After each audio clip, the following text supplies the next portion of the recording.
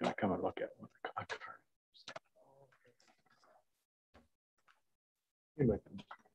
Yeah, he's a pretty good guy.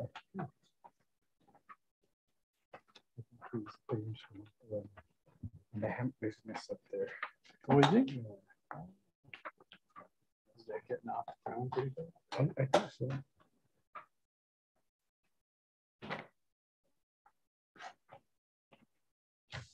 All right, now we are live.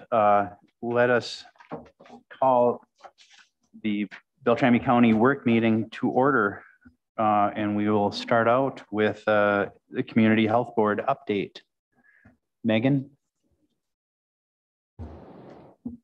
And again, would you just introduce yourself for the millions of people watching from home? Oh, but no pressure. No pressure at all. Can you guys hear me okay? Yes. So I am Megan Hoyer. I am the Public Health Director at Beltrami County.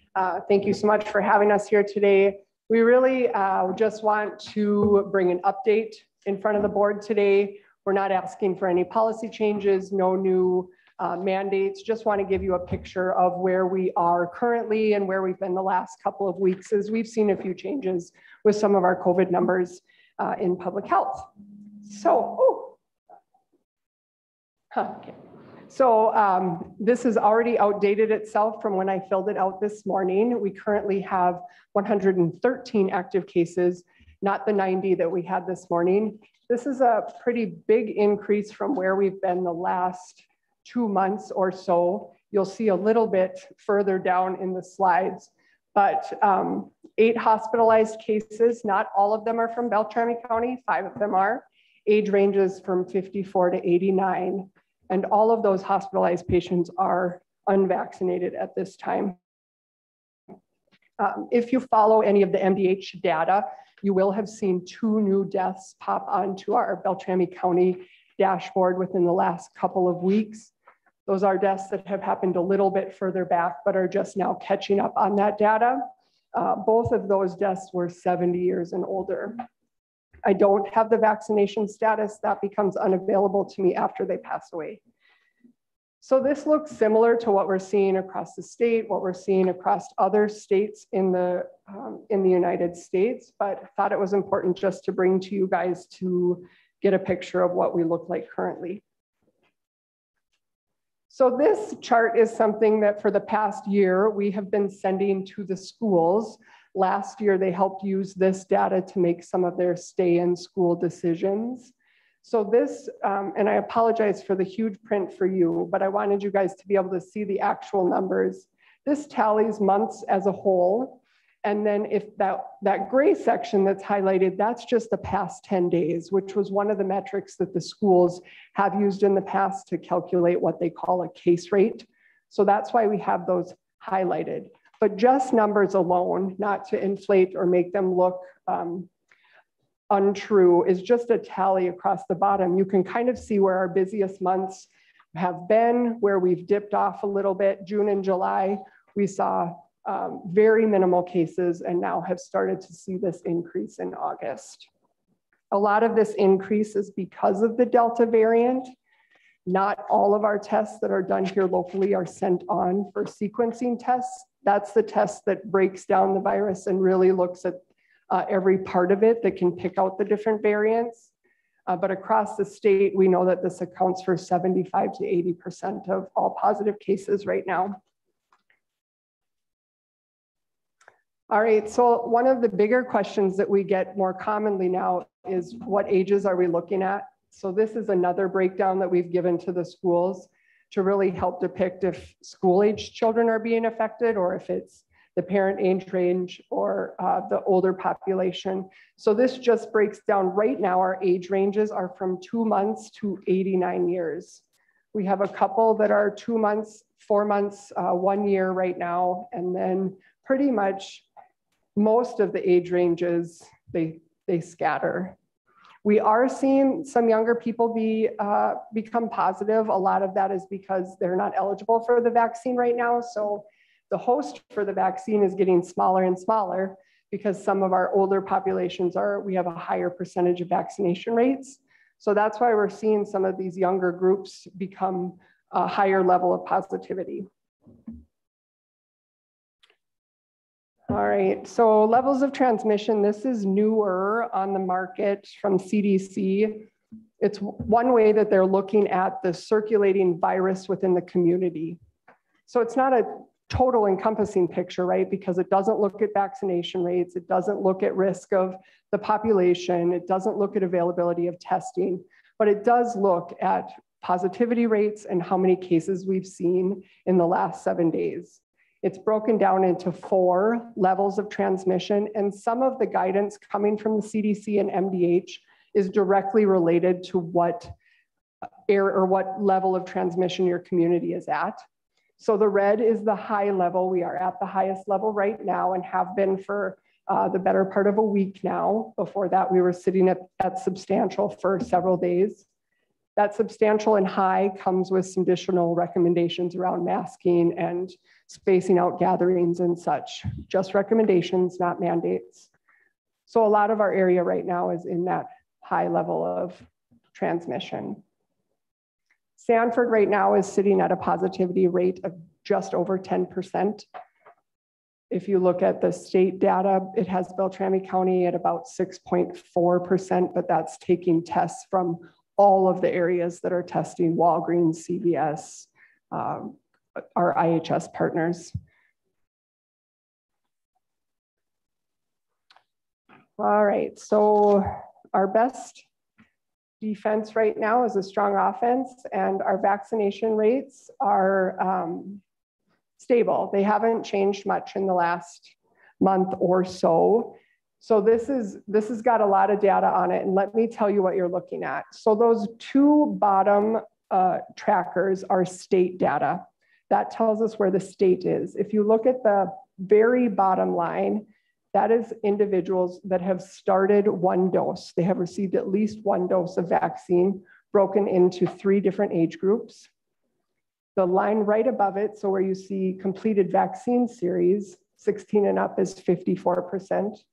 65 and up, 86%, 18 and up, 66%. What I have on the side there in that little graph is, or in that table, is Beltrami County's numbers. And those were numbers as of yesterday, but it breaks down, and this is just for a single dose of vaccine. This isn't fully vaccinated individuals, but our 12 and up group is 55%. 16 and up, 57, 65 and up, 88. And then our total population is 46%. And like I said, we've been hovering right around that mark for a while. Sanford has seen a slight increase in people interested in vaccines. We have not, but we're ready in case we do.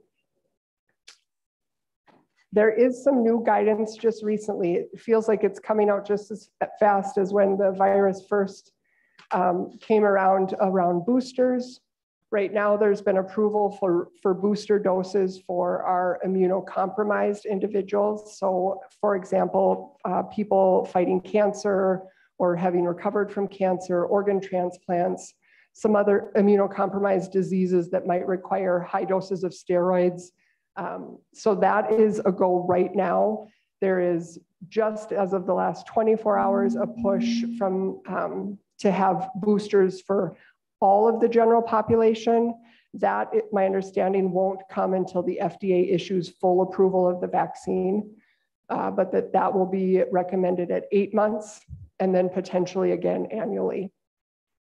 But that is hot off the press. So we will see as that goes. And then the last thing I have 2 more things, but breakthrough cases, a lot of media attention around breakthrough cases right now and what that means for vaccine efficacy. And I think it's really important to just have it out there that we expect breakthrough cases to happen. We know that vaccines aren't 100% effective, but that the vaccines are still doing what we want them to do. They're still preventing that severe disease. They're still preventing hospitalizations and significantly decreasing the risk for death. So the thought behind breakthrough cases is the more time the virus has a chance to mutate and change, the less effective our vaccine could potentially be. So the sooner we can get our vaccination rates up, it decreases that window of the host that the virus has to attack and then potentially have the chance to mutate. Currently, 97% of our hospitalizations in the United States are because of unvaccinated individuals. So I think that's something to remember. And right now, our hospitalizations follow that. Many breakthrough cases, a lot of what we don't know is what happens behind the scenes. So many of these individuals also struggle with other disease processes that affect their body and inherently make them at a greater risk for infection. And then also in a lot of these breakthrough cases, we're seeing milder symptoms and shorter symptoms. So vaccines still remain the best way to get ahead of the virus and give it a chance to not mutate. Our goal is to keep people at work, get kids in school, keep kids in school, internally to maintain a strong workforce. We want to see people be able to come to work. We want to see kids be able to go to school. One thing that has resulted out of our most recent increase in cases is we did have another isolation need that we facilitated through one of our partner agencies at Village of Hope. And as a result of that, we have secured some funding through MDH that has been matched by some of our ARP funds, right around $62,000 to help support that need if it were to arise in the near future. So that is what I have for you guys today. What questions might you have for me? Mr. Chair? Yes, sir. I'm still baffled by the lack of information on masks. I've done contractor mask classes where they talk about the size of particles and all of that sort of thing. And I fully understand that it's for gross coughing, sneezing, that sort of thing. But I think more numbers, more information needs to be put out to the general public about why the CDC and MDH and everybody says that masks are so important when it's very well known that it doesn't block a virus. You know, that virus is such a small particle going through that mask webbing that's this big. It's not blocking any virus stuff, but it's just blocking that gross kind of stuff, the heavy spit and all of that sort of thing. So it has really baffled me that there's not more scientific information out there about the masks when there's so much promotion about masks and mask safety. I'm a numbers guy and I watch numbers. I look at scientific data and why there isn't more scientific study on masks. And with that, the second part of that whole thing is the wide variety of masks that are out there. I mean, anything from a neck gaiter to the little cloth disposable mask to the cloth mask that they made in black duck to, you know, there's such a wide level of mask efficacy too, of how efficient they are. So I just, as an elected official, to make an intelligent decision, I would just really like to see if there's more information from the CDC, Minnesota Department of Health, any of those health organizations that would help us make those tough decisions. Right now, we haven't had to as a county board because it's been pretty much handled by at the state level, or the federal level hasn't really stepped in yet. But that one has baffled me. It's a question, has always been a question in my mind, because a little knowledge, they always say, is dangerous, right? And I have a little knowledge on masks, you know, for protecting construction workers and protecting against airborne particles of concrete, sheetrock dust, all of that sort of thing.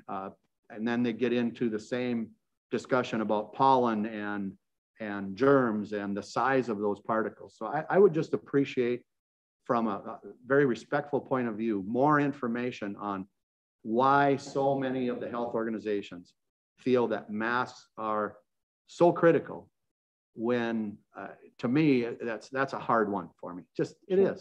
And I think I'm speaking for quite a few other people. Yeah. I mean, there's two schools of thought on this, that mask, very important, mask, not important. So I would like some more information on that. If you can get any of that, CC it to me, email it to me, put it in my mailbox, whatever you could do, Megan, I would appreciate it. Sounds good. And I do appreciate you bringing that up because it's one of the pieces of information that's a constant controversy out there.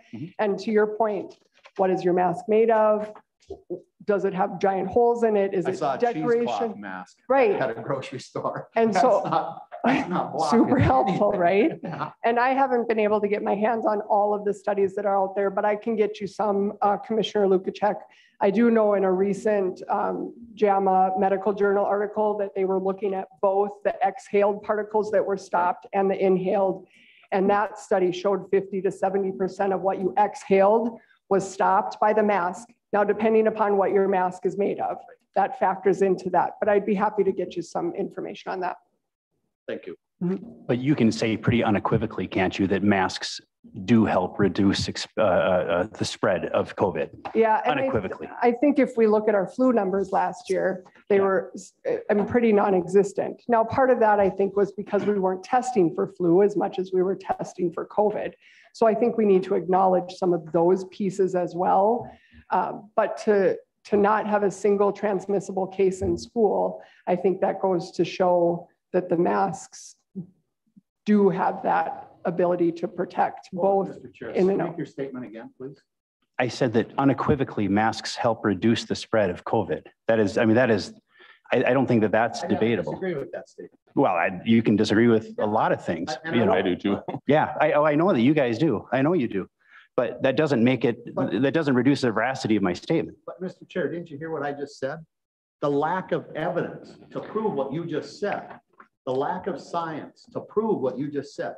It's not unequivocally that the mask is the savior in this thing. So, and that's the discussion at the school board level. That's the discussion in the community level. That's a huge discussion. So to make a statement that you said, make sure you back that statement up with what is that based on? What science is that based on? What statistics is that based on? And that's what I was asking respectfully. Can I get hard numbers and real science behind a mask is really the savior to our health dilemma? It is a tool. I didn't say that it is a savior. I said that it unequivocally reduces the spread. That doesn't mean that it's gonna save you in every situation. But you know that by wearing a mask, you're reducing your chances of catching anything or spreading it. No, I don't believe. Well, again, you don't have to. I'm not trying to convince you, but there are people, there are organizations that are trying to do whatever they can to sow doubt into these recommendations. And so, yeah, all I hear is that masks don't work. But well, where are you going for your information? You know, Doctor. You know, when it's your turn to talk, I won't interrupt you. So, I think that there are people that are purposefully trying to sow disinformation to make it seem like the science isn't clear. I think that the science is very clear. I think that we have known that for a long time. You know, there's tons of anecdotal information, like what Megan just said about the lack of flu transmission over the last year. You know, a lot of that had to do with the fact that everybody was masking up. We know that there are other cultures that whenever anyone has a flu or a cough, they'll wear a mask and it reduces the spread. It isn't a silver bullet, but it is definitely a very effective tool. And I don't know. And again, Mr. Chair, I just asked respectfully for additional information to try to help me understand that. And Megan said she can get me some studies and provide that information. So I appreciate that. Thank you. And just from our perspective, it's one layer. We know that it's like that Swiss cheese model. It's not just one thing that's going to slow the spread. It's several layers of protection that we're looking at. It's hand washing, it's staying home when you're sick, it's staying 6 feet away, it's wearing a mask. It's several layers.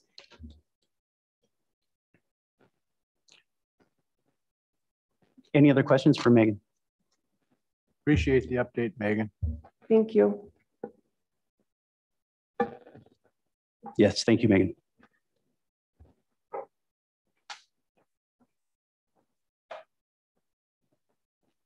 Then, do we have more to the health board update, or was that? Well, Jim, we need to argue for another 20 minutes. No, and you know, Reed, that is respectful. I mean, it's two different perspectives, so to speak. And what Commissioner Goswig said is that, you know, I'm not basing this on just how I feel. I do talk to doctors and medical people that, you know, have said what Megan, what she closed with was very important. If you're sick, stay home. You know, that's how we've gotten by a lot of big flu epidemics. I mean, when you have flu symptoms, don't go to work. You're not that important. You need to stay home. You need to stay away from people. And we found that that's a huge stopper to keep people away from other people when you have symptoms of H1N1 flu and now with this new virus. If you have symptoms, you need to stay away. What I fear is that, you know, you've got 100 doctors, 99 are saying one thing, but then you have people that are going for that one doctor on the fringe that is saying, no, this is all junk. Oh, no, you know, no, there are thousands. You know, it's not 99 out of 100. So, but again, I asked for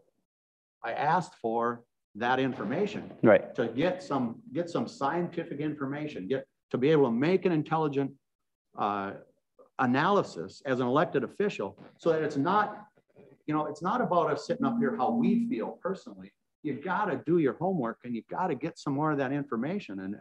And I've been trying to reach out and talk to medical people and our health folks and say, give me the numbers, help me solve this problem. And that's what we got to do, is we got to solve it all together. Hi, Becky Secor, Director of Health and Human Services. I just had a couple of other quick kind of broader things. One thing to note is we've had several staff test positive for COVID. And when we've had that happen, it brings up a number of issues for us as far as personnel and how we deal with quarantine, isolation, work from home, all of those things that go, and masks, all of those things that kind of go along with that. I think across the county, there's been several of our departments that have had to deal with this. So one of the things we've been doing is trying to update that return to work plan and COVID plan that Kay put together quite some time ago. So we're trying to put a little bit more to that so we can help make some informed decisions and help put some guidelines to how that works for folks. So that's one of the things we're doing. And I know there was some conversation from different folks about we're making people wear masks. We haven't made anybody wear masks. When we have a unit where somebody tests positive, when we do the contact tracing, we do let folks know if they've been within the area that the person that tests positive, and do recommend masks and recommend more social distancing, recommend more monitoring of symptoms so that people can make informed decisions. At this point, I think we are comfortable with that process, but we want to put a little bit more. So probably at the next board meeting, we'll be bringing that plan forward. At least I hope so. So we can get that moving. With that level that's coming forward for us, I think that we have to do our due diligence to get that set up for our staff and to make those recommendations. I just wanted to let you know that we have had those cases in-house and we're doing our best to respond case by case right now, but hope to get that plan forward. Thank you. Mr. Chair, Becky, when you have those situations, how is there any rough percentage of your staff that would be able to work from home, you know, so that they could still actually be productive, or is that a very small number of your people? I think that it's kind of more than just our folks, it's across the county, and our folks in Health and Human Services probably have in general more opportunity to do that than a lot of folks do. We implemented that last year and had pretty good success. So what we're doing with the plan is trying to put some guidelines along when and how that will happen and what the responsibilities are, and who can do it. I mean, we are putting some parameters around not just anybody. If you're working at the jail, odds are you can't work from home. But if you're doing our income maintenance work, it's pretty easy for us to get a computer to you and have you work from home. So that's what the plan will do, is kind of put those parameters around that a little bit.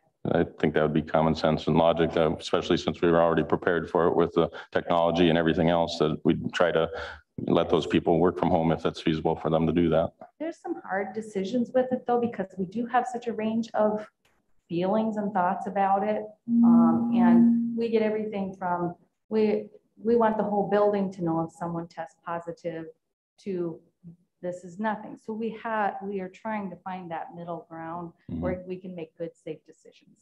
Thank you. All right. Yeah, thank you, Becky. Thanks. I think that only burned 6 minutes.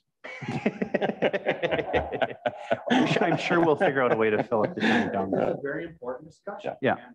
And we are very polarized on it. And there's, Yep. you know, there's folks that feel very strongly that way and very strongly the other way. And there's a lot of folks that are more middle grounded, trying to find that good, right solution. You know, if someone can bring more data forward to show folks that the masks are doing so much better, but statistically, when you look at probabilities and statistics and numbers of things that of states that didn't have masks and that did have mask mandates, the numbers are all over the place. So there is no definitive science behind if this population all wears a mask that it won't have as much incidence of the virus.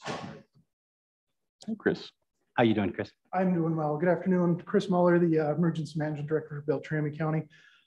If you'd have told me a year and a half ago when I got pulled in to start helping with the COVID response that I'd be doing it a year and a half later, I'd call you crazy, but here we are.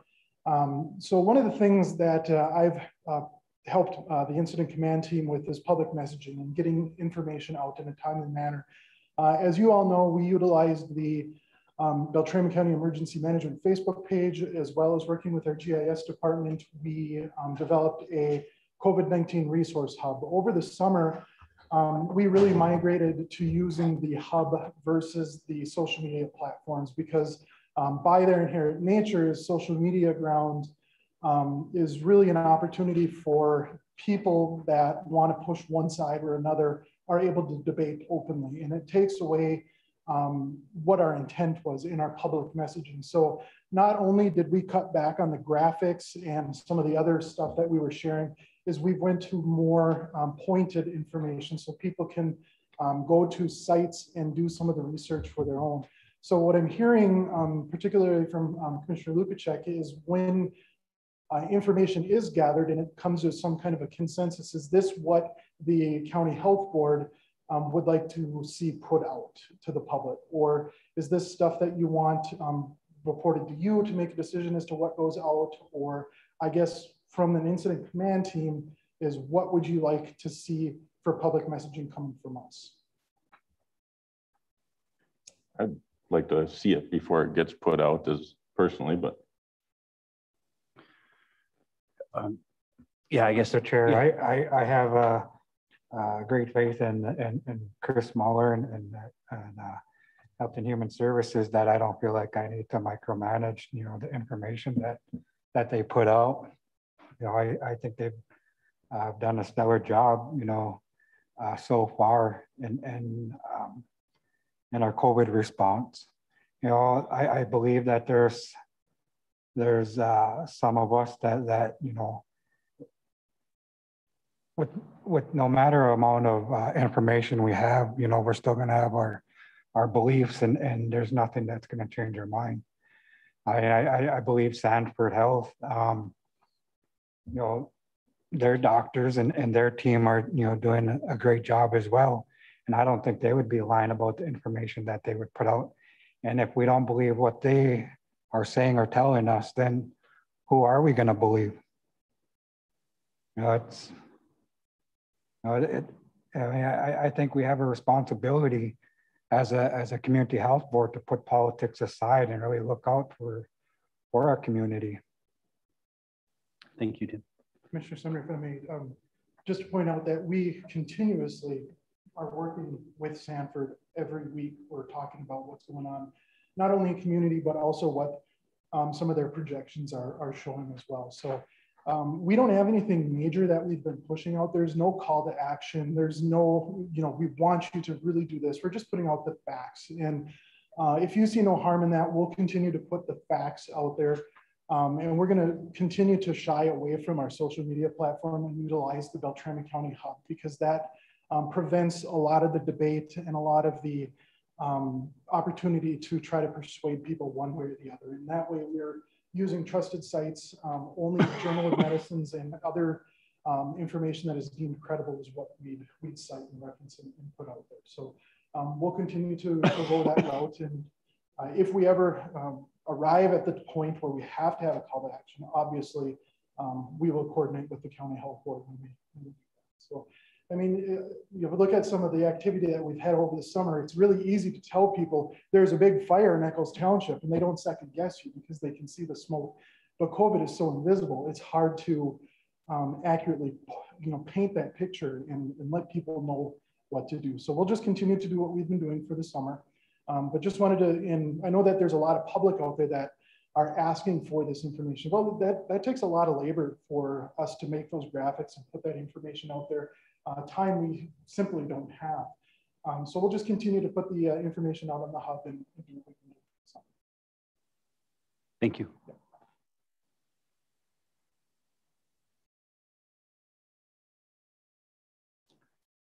Anything else from the board? Should we move on? All right, then we'll move on to identifying future work meeting topics. Does anyone have anything on their mind? I just have a question. Tom, I have the Planning Commission coming up here next Monday, and I did not get any information on it regarding the VRBO short-time vacation rental stuff. I'm wondering if you've had conversation with Brent about that. I would have expected it to be on our Monday night discussion. Thank you for your question, Commissioner Gaswick. I did talk with Brent personally about that. He's assured me that it will be a conversation that will be before the Planning Commission at their next meeting, which is I believe next week. So I got my packet, but it was not in. I didn't see anything in that packet about it. That's why I just got the information about the 4 variances. So that's why I was asking.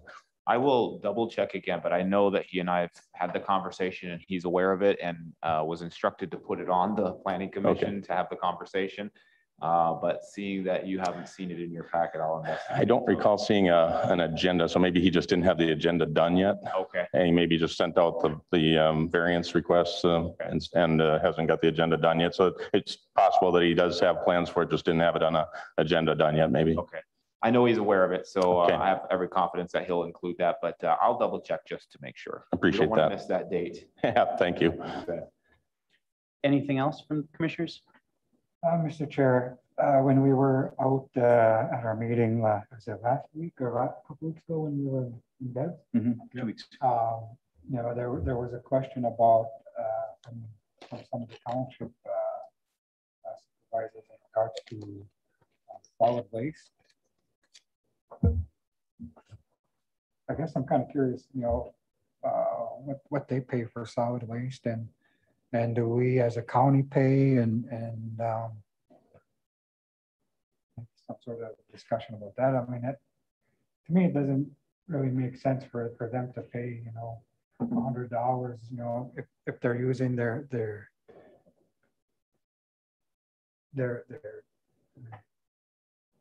buildings. If they're not generating trash. Yeah, I don't know. I guess I didn't want to really forget about that, conversation, especially if we go out to these communities and ask them, The fee system versus tax is kind of it's almost splitting hairs because it is generating, it's a government agency or a body generating revenue. But by having a fee, it allows us to assess it to every parcel and not just commercial and residential. So every church out there, every school, every single non-taxable parcel is being assessed those fees. My shelter gets assessed those fees. So if we are gonna take that away, then we have to figure out another way to make up that revenue, and that's the kind of the slippery slope there of exempting one or another classification, I guess. And I think that's the rub, is that then we would have to make it up on residentials and businesses. And it's kind of, when I was on the city council, I got a lot of phone calls because people would say, why do I have to pay a stormwater sewer bill? There's no curb and gutter on my street, right?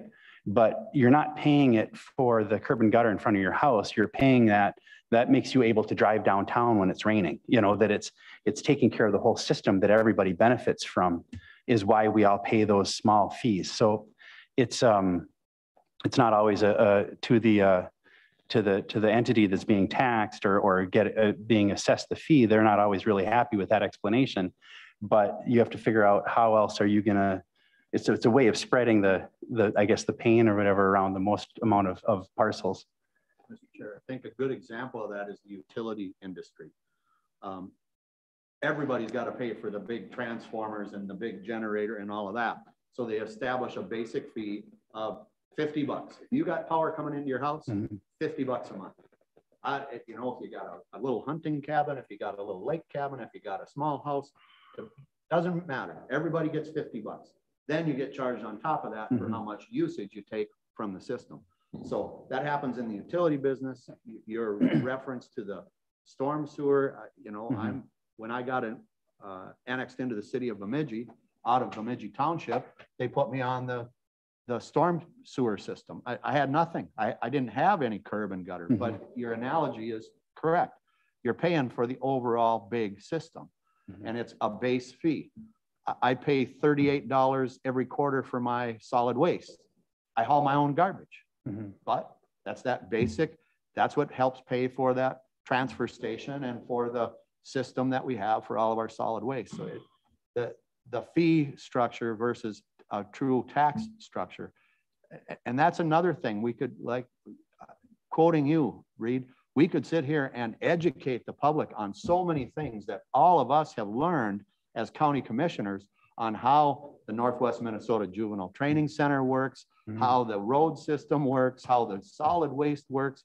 You know, we've been doing it for umpteen hours in every committee meeting. And the more information we get to the general public to tell them how all that works, the more clarity there is on how what we're doing and how we divvy that money up makes a difference. And it matters. And we need to make sure we do our homework on that stuff. And we ask the hard questions.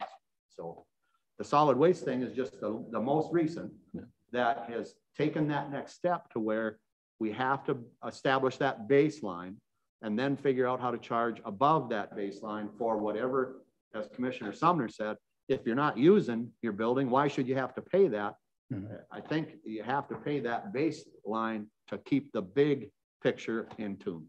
The other piece of that, Mr. Chair, is as a process of this, we also uncovered that those same entities that had gotten missed were not paying the E911 fees. And so regardless of if they did get abated on the solid waste, they would still have the E911. And there again, it's an access fee. It's having, so we have a system for emergency 911 and for solid waste. It's for the system.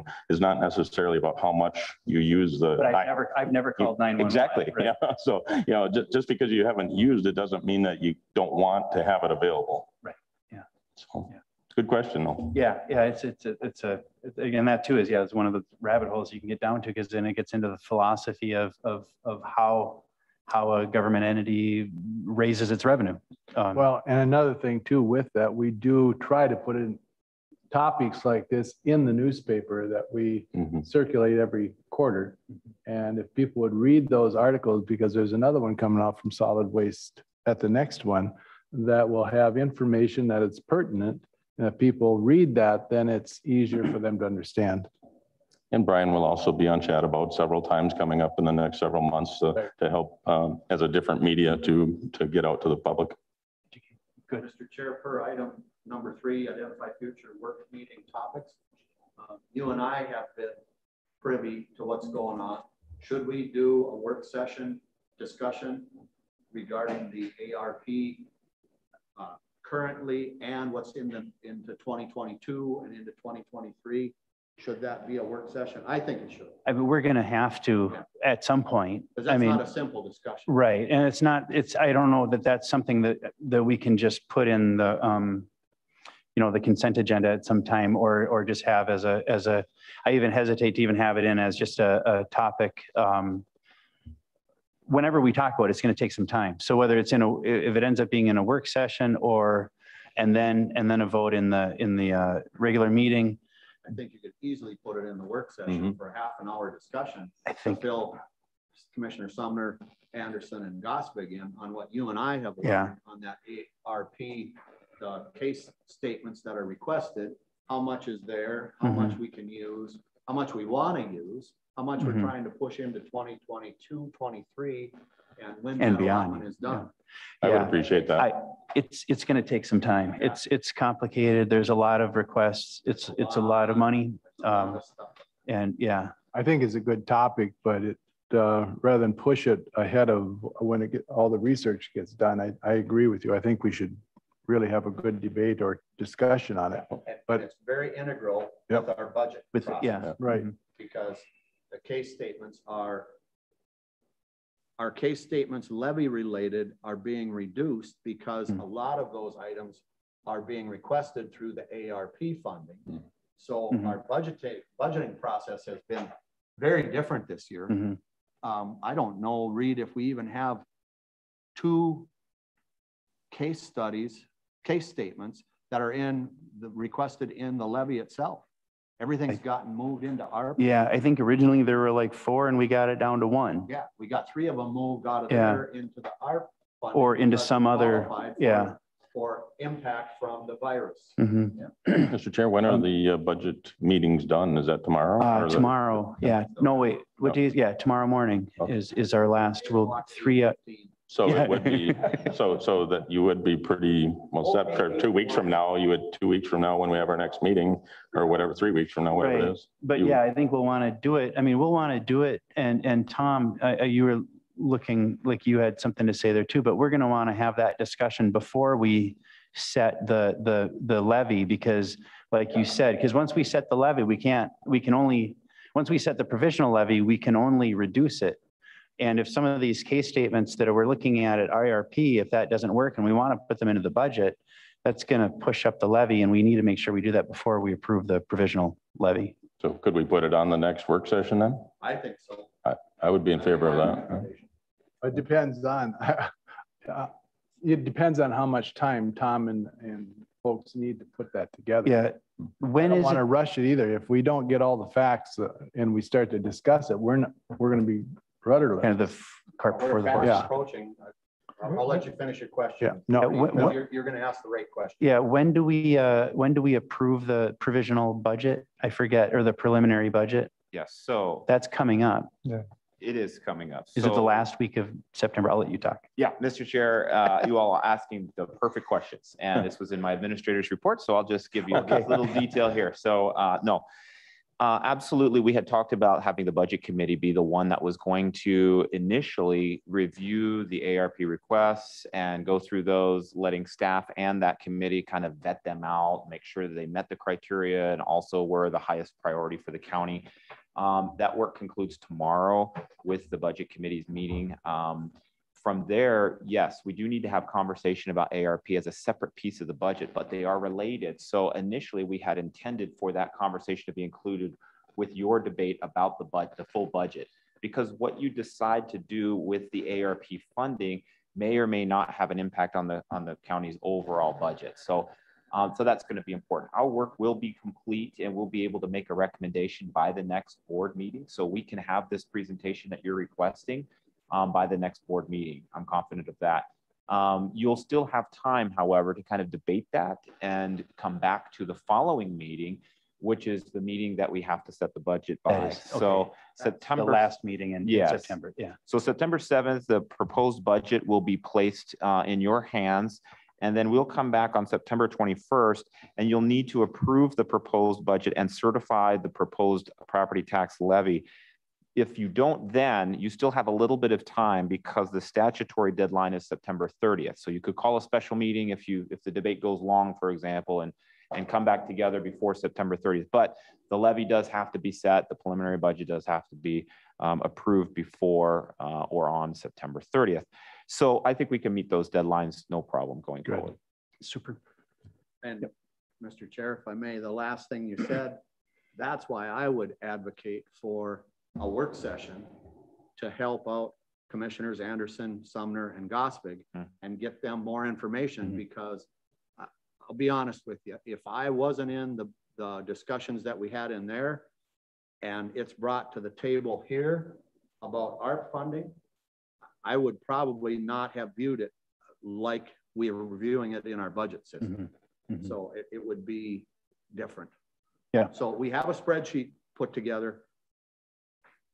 Jody's got that spreadsheet pulled together really well with what's what and how that all pulls together, and to share that with all of you is very important on how we get this budget established and to set that levy on September on our deadline and not call a special meeting. Yeah.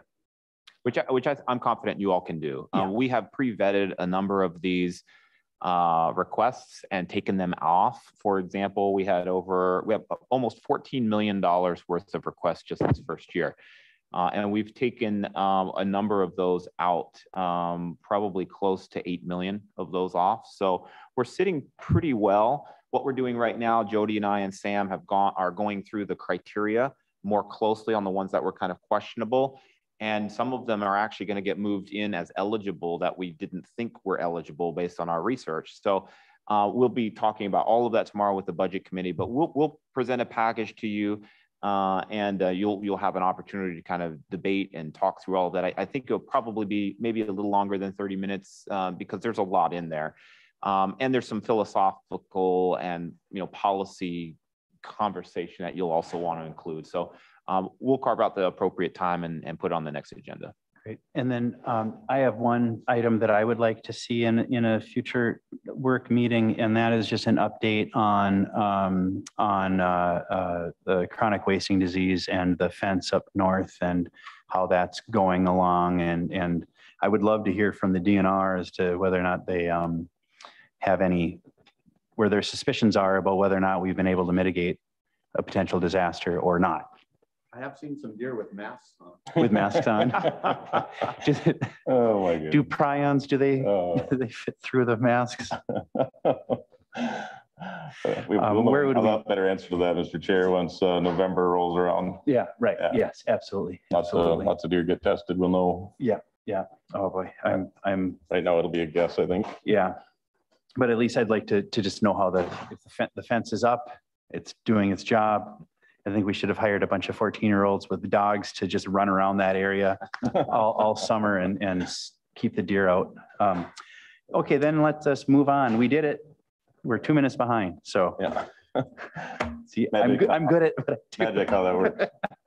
Let's move on to the Red Lake Watershed District annual report. And I don't have it in front of me. Not sure who is. Hello. Hi there. Would you please state your name for all the people watching from home? You bet. I'm Brian Dwight. I'm the county's appointed seat on the Red Lake Watershed District. Each county has one. Some counties have 2 particular seats, but we have a board of 7 managers.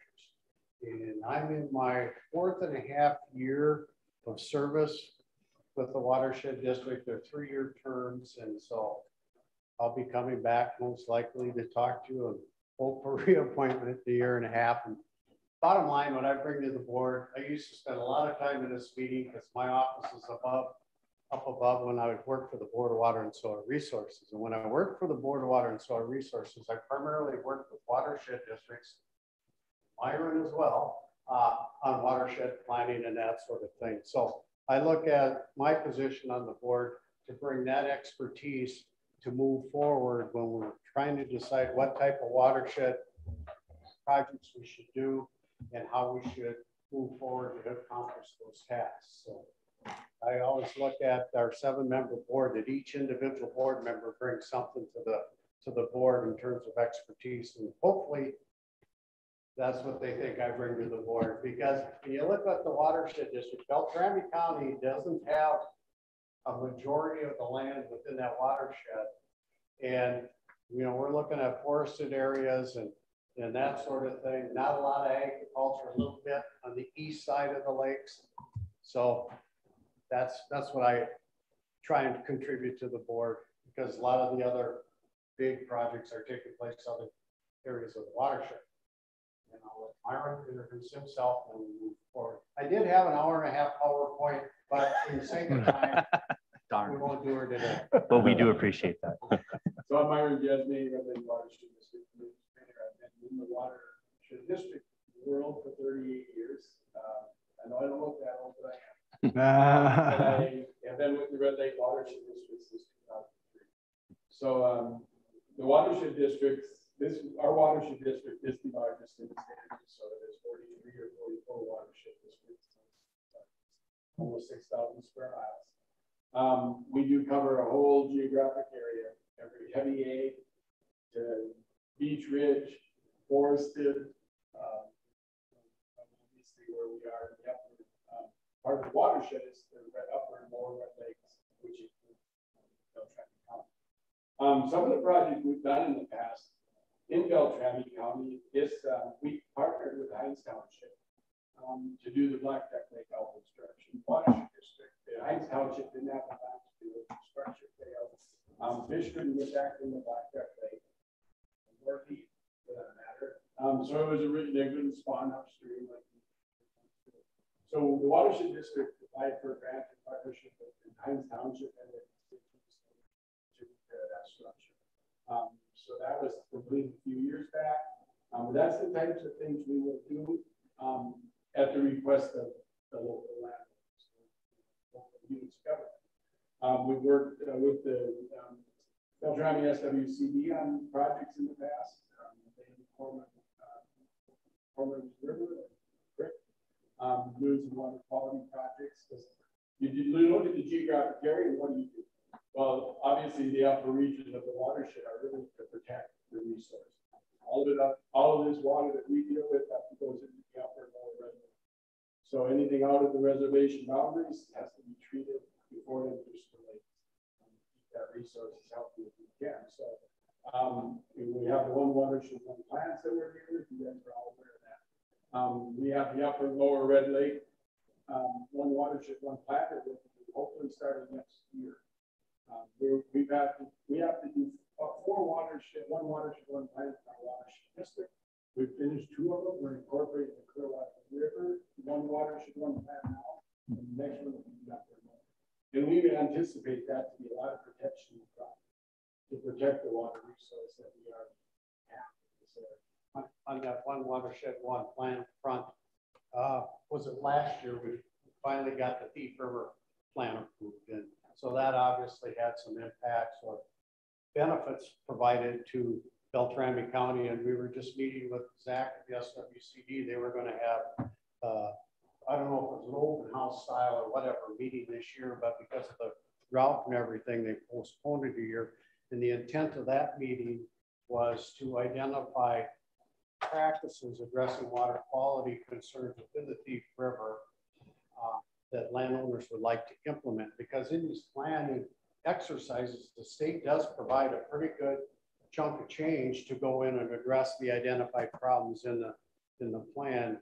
I think Thief River is to the tune of about 600,000 biannually, so it's a pretty good chunk of change to address this. Have you got the Mississippi? Not quite. Okay, so we're just about there. Yeah. That's where, I mean, your guys' budget is amazing. Dollars versus our small watershed district. That is one fund that has really been helpful to do water quality projects, show that restoration. Beltrami County full of streams. I mean, so it's really that once you get that funding in place, and you can identify projects that help. Every entity can, the state says 10% match, they require 10%, but it's up to that one watershed plan policy committee to determine what the rate will be for the cost. Once we're in it right now, it's 75%. So, but it can be, your own policy committee can set what you want. 10% required by the state. You can get a lot of projects done for really small amount of local dollars. Because it really, as long as you know that money's consistent, you can plan out. And they allow you to money in that plan to plan projects in the future using the money that's appropriated, portion of the money appropriated for that. It's really working well. Unfortunately, we're so lucky we have to have 4. I might add too that the watershed district, in terms of implementation provides the opportunity for each soil and water conservation district to come to the board for amount of about $12,000 limited scrutiny on your request. It's got to be related to water quality. We were just talking to Zach about the water, or soil erosion. So we were just talking to Zach on a couple of projects.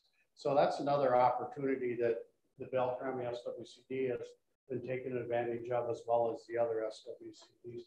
So that's out there as well.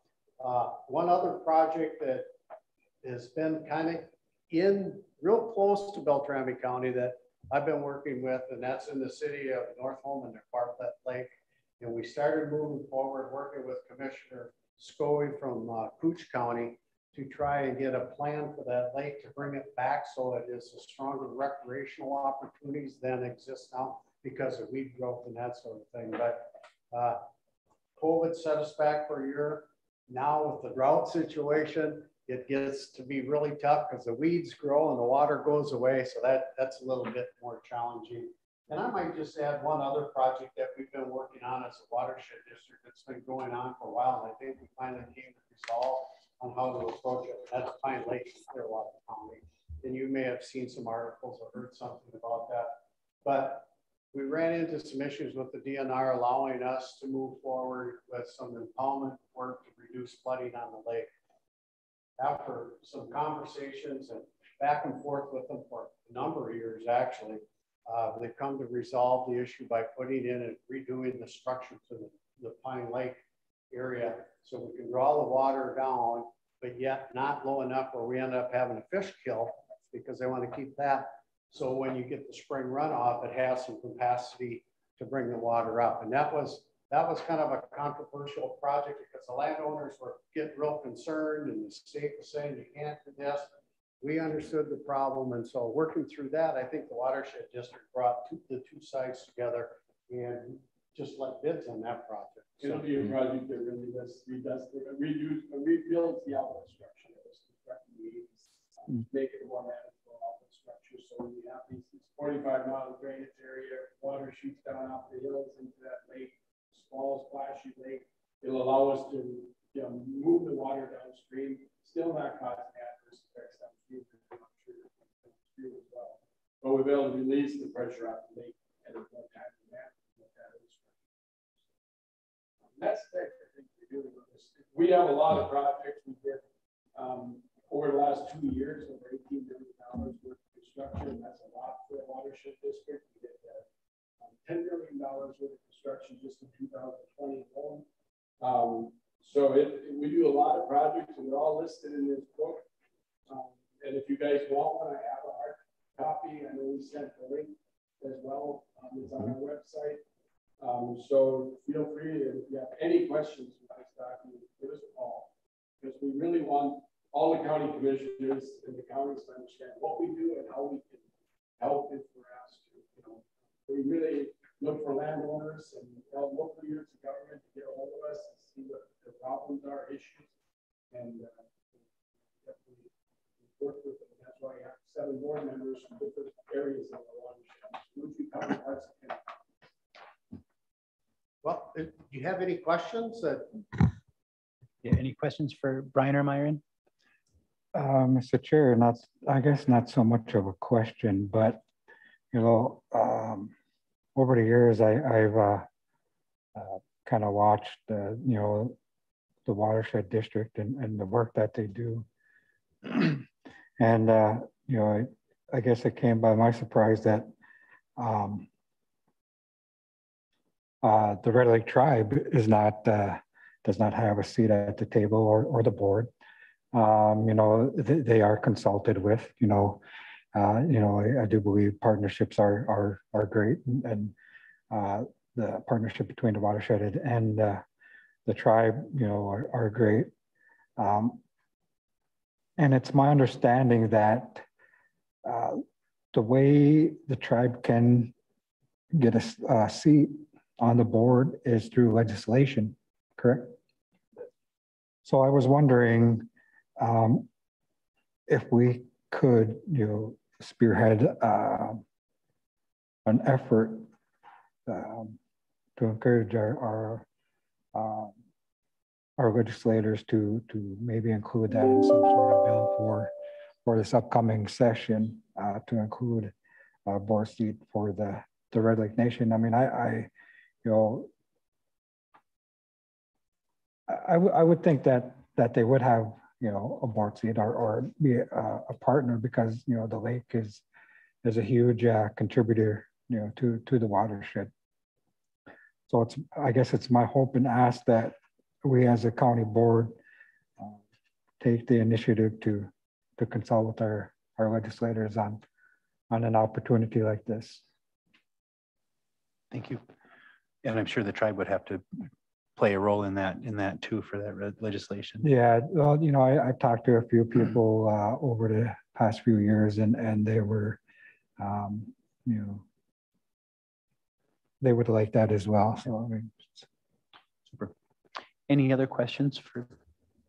All right, well, thank you very much for the report, and thank you for the good work that you all do. Thank you for your Thank time. you. Yep. Next time, the hour and a half. Yeah. If you should make an hour that far, Yeah. just saying.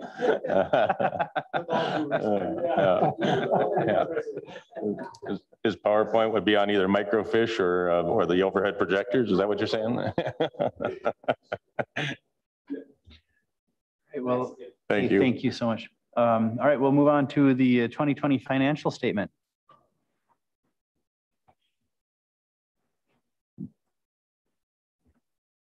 And again, I'll just ask that you identify yourselves when you come up to the mic. Can do. Can you hear me okay? Yes, sir. All right. You know what? This will not be an hour and a half, because I looked at the agenda and I got 20 minutes, so I'm going to have to talk really fast. But if I were to fill an hour and a half, there'd be a lot of stories, and like probably some karaoke would be involved. But so we might have the technology now. Yeah, there we go. Well, I am Doug Host. I'm an engagement principal with Clifton Larson Elm, and we have finished your audit, and I'm here today to sort of hit the high points on the results of that audit. And after doing the 2019 audit for the most part, under the pandemic and stuff, we thought 2020 was just audit would be a breeze, and it kind of was compared to 2019, but we just ran into a lot of new things because of the CRF funding. And I'll touch on a few of those details in a little bit. But as in prior years, I'm just going to walk through the PowerPoint here, which we put together to hit the highlights there. Page 2 is just the agenda, though. These are things that kind of the audit standards tell me I got to communicate to you. And we do that via this PowerPoint. So on page 4, some of the details of what we're required to communicate to the board is done in a letter that I believe is part of the little packet. You have 4 pages, boilerplate. If there were a lot of bad things that happened in the audit, we're required to put them in there. I'm happy to report there weren't any. We didn't have any difficulties in completing the audit. We didn't have any disagreements with management as we performed the audit. And we issued a clean opinion on your financial statements. So what that means is your financial statements, as you have there, are materially correct as presented. And I do just want to thank all the county staff that get us the 1.2 million documents that we ask for each year to test and work through. Okay, it maybe isn't 1.2. I should clarify, as an auditor, I don't want to be accused of exaggerating, but it's a lot. And you all know that, and your staff are just troopers when it comes to getting us the stuff we need, and we've really appreciate it.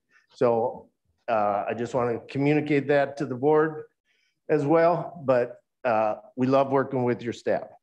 Mentioned a clean opinion, and we also had to do this thing called the single audit because you received and spent more than $750,000 of federal dollars during 2020.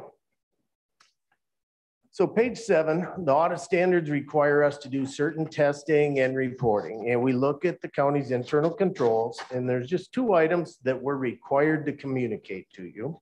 And one is that we made a handful of audit adjustments of moving some of the revenue classifications around, a couple other just items that the actuaries provide. Nothing unusual really, they're quite common, but we're just required to communicate to you that we made a couple adjustments to the numbers that were in your books. And it was mostly just for financial statement presentation purposes. So nothing real alarming, if you want to call it that. And then segregation of duties, we do department audits on a rotating basis. There's some departments that collect money or disperse money. They don't have a lot of people there. So there is not complete segregation of the accounting functions. We're required to just give you the heads up on it. So now we've done that. All right, next page 9. I mentioned the single audit that we performed. We tested, I believe it was 4 programs this year. The SNAP, which is Supplemental Nutritional Assistance Program, the CRF program, medical assistance, and the Title IV foster care program. And good news is that based on that testing, there were no items that fall into this material weakness bucket. That's really good. There's some other items, definitely minor in significance, even though the technical term is called significant deficiency, okay? It really is less significant than the material weakness. So I'll just touch on these, and we've had some of these items we've had to communicate in the past, but for the most part, almost got a clean bill of health on certain of these tests, but we'd find like one. So in SNAP, there was just one of the 60 cases where the income that sits in a case file didn't match up perfectly with Max's, didn't impact the eligibility or anything. It's just off a slight bit. We're required to communicate it to you. Also in SNAP, there's some agreements or documentation when they're entering into contracts, or it's called procurement. And we weren't provided with supporting documentation of the thought process or methodology that was used. It's kind of a requirement. We talked to a lot of people. A lot of the things that are required to be talked about as the contracts were let was done, just not documented. So we recommend it get that documented. We've tested this in other programs in the past, and those programs were maybe more familiar with it. I shouldn't say because I don't know for sure, but it's just got to get it documented. Pretty simple. Also in SNAP, and this, sometimes you will get clients transferred in from other counties and they send the work or case file information with, right, to the county, but some counties are better than others, and I won't mention which counties these were transferred in from, but it'd just be good to make sure the files are as complete as can be when you get them. In medical assistance, again, as auditors, we're always looking for documentation. And there's all kinds of case files for medical assistance. And the department heads do some periodic reviews of these. But again, we didn't see any documentation. We talked to a lot of people. It sure sounds like it's being done, but as auditors, we just need to see it. So we just recommend that review process be documented. The next 2 are kind of tied together. One is when we do our testing, there's the case file and Maxis, the system that sort of generates the payments, whatever for MA. And there's assets and income documentation in the case files. It gets entered into Maxis. And in one case, those 2 were not completely in sync. So that's like it's like a 1.5% error rate in our sample. We didn't even expand our sample to see if it was more prevalent because it's just 1. Sometimes we are accused of having, what's it called? I forget the term now. We're omniscient. We know everything. We know the one case that may not tie out. And found the needle in the haystack. Yeah, exactly. So when it's just one, we aren't gonna expand our testing. And then with CRF, there was some reporting that needed to be done. It did get done. There was a sort of a moving target on when it was due and not real good clear communication from the state. And 4 of the 5 were late, but all the expenditures in CRF that we tested were allowable under the program. So there aren't any of these things called question costs, which if we did find them, then you may have to pay the federal government back some of that money. So yeah, the reports, a couple of them weren't by the very short turnaround deadline, but all the expenditures that were in there were allowed under the program. We also have to, on page 11, we also have to test for the county's compliance with state statutes. And there's a statute, I forget the number, but as far as publishing the claims in the newspaper, it was in last year's report. And the county makes the information available by other means. So if I remember, it might be on the website or something and stuff. So we're just required to communicate that one. And then financially, how the county do, page 13. I know we have talked about your fund balance levels in the past. And even back in 18, it was getting pretty thin. And this chart here is for what we call the big 3, the general fund, road and bridge, and human services, because they're kind of the 3 big main operating funds. And if you look at the chart, the county ended 2020 with about 4 months of reserves to carry you into 2021. Many organizations, including the state auditor's office, would say, you know, you should have no less than 5 months. You're a little bit shy of that, but compared to 2018, you are trending upward and towards that target, maybe of no less than 5 months. So financial health, honestly, which is maybe this is a bad pun, but your financial health improved during the pandemic.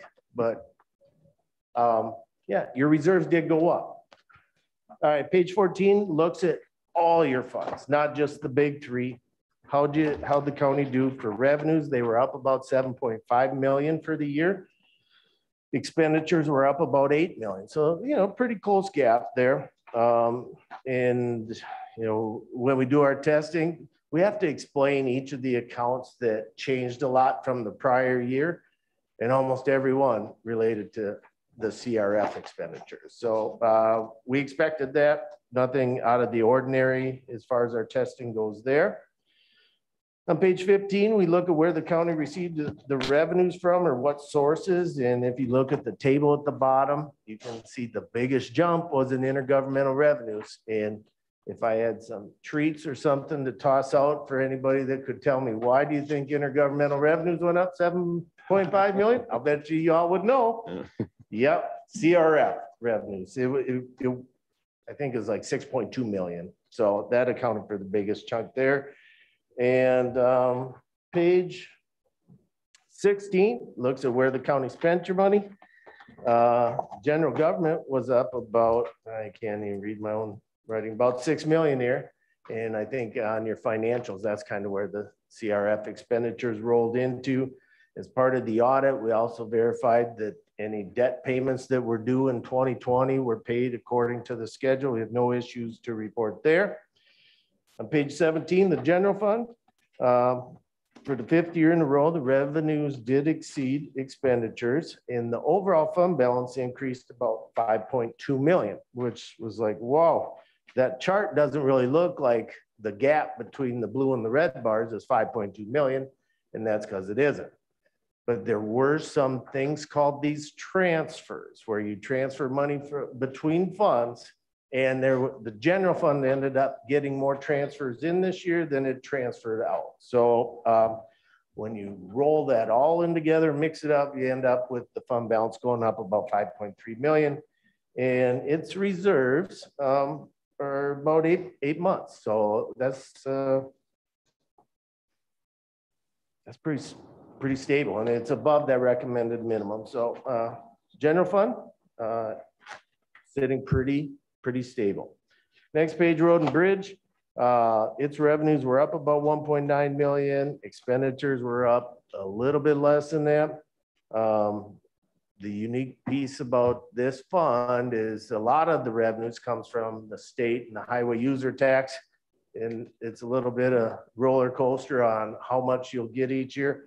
But as you can see, for the last 3 years, the gap between how much revenues and expenditures is really pretty close. So page 19, the Health and Human Services Fund, its fund balance decreased about 1.3 million.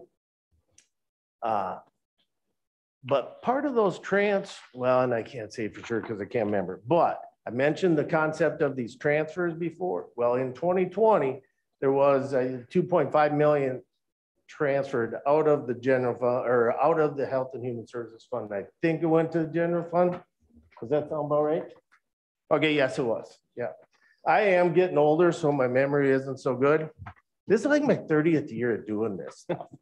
I'm like, I know I look 30 years old, but no, I've been doing this 30 years. And yeah, I can still, I do still remember the first time I was here in 2003, I think.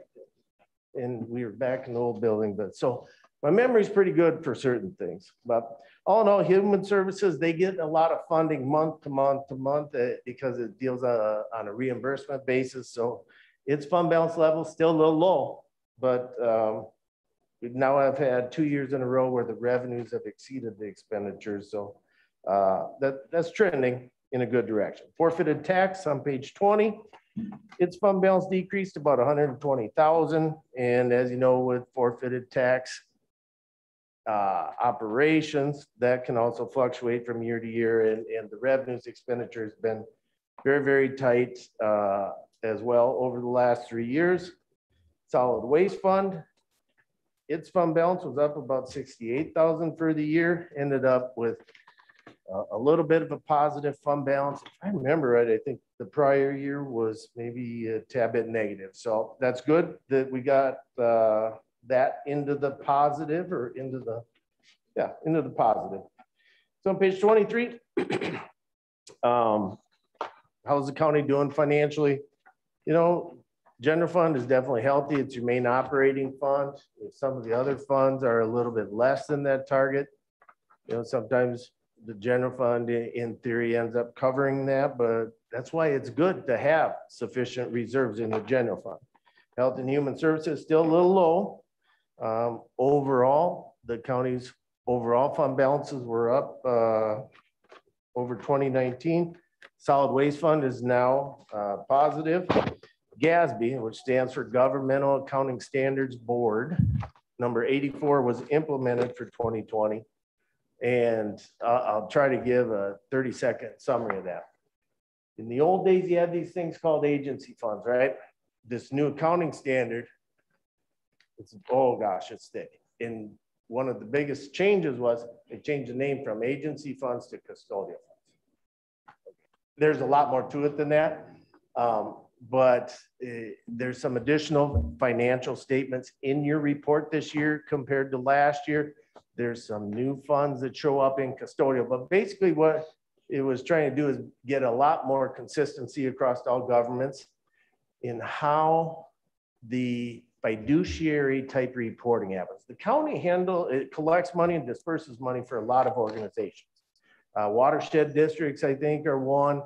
There's some collections with the airport, and you end up being a collection agent for a lot of state of Minnesota revenues. You receive it and have to pass it on to the state. So this new accounting standard just tried to get more consistency across all governments and how those items are reported. But ultimately, none of that's county money. So it's just when you're sort of being the collection and dispersing agent for other entities. And CRF, you know, we end up having to report that one item about the reporting. I've been auditing 30 years, and auditing that CRF program is unlike any other program I've ever had to audit. It's kind of like being blindfolded and spun at the same time and trying to hit the target, you know, with the dart from an audit standpoint. So, but they got the kinks worked out of it, and the ARPA will be easy. boy, I am such a positive thinker. I sure hope so, but let's hope. Yeah, it seems like there's less changes coming out every other day like there was for CRS. So yep, I'm going to look at the glass as being half full, and I'm definitely optimistic that, yeah, a lot of those bumps in the road are now smoothed out. So with that, I got time for questions. Anyone have any questions for Doug right away? Mr. Chair, Doug, can you remind me and maybe the folks that might be tuning in at home what the CRF is? What's that? Coronavirus Relief Funding. I apologize. We use the acronyms all the time, and yeah, Coronavirus Relief Funding. SNAP is Supplemental Nutritional Assistance Program. GASB is Governmental Accounting Standards Board. I had one other one in here too. I can't remember what it was. ARPA. I can't tell you what that stands for. I just know that's the new version of the CRF. It's the American Rescue Plan. There we go. Yeah, and but yeah, we do sometimes fall into the trap and acronyms because we're always focused on efficiency. If I got to say that whole thing, it'll take me long. Mr. Chair, I guess I don't have any questions for Doug, but I want to commend Jody and her staff and her department for helping, guide us through this financial thing that we dealt with a year or two ago, and kind of guiding us and the board with your tightening up your belts and things like that. So I mean, I think we're better off now than we were a few years ago financially. Yes. I guess, which brings me to a question of the fund balance for Health and Human Services. I know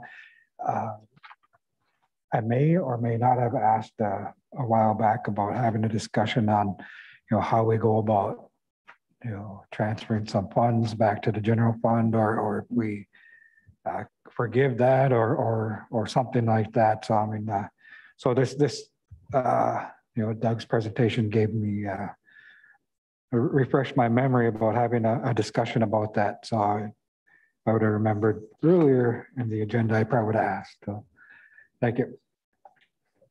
And I think Doug did mention that we did, and I don't know if it was last year, we did move $2.5 million into the reserve fund. So I think as the department is able, I think that the intent is that they will continue to help us shore up our reserves in the general fund. Mr. Chair, wondering on the solid waste fund and the balance there, was there an internal transfer to that also to make that whole? There was 450,000 transferred into the solid waste fund, but there was other things that transferred out of the solid waste fund to the tune of 800,000. So the net in that fund, that actually took in about 400,000 more in revenues. Revenues are different than transfers. Right. Revenues are you're collecting like money, right?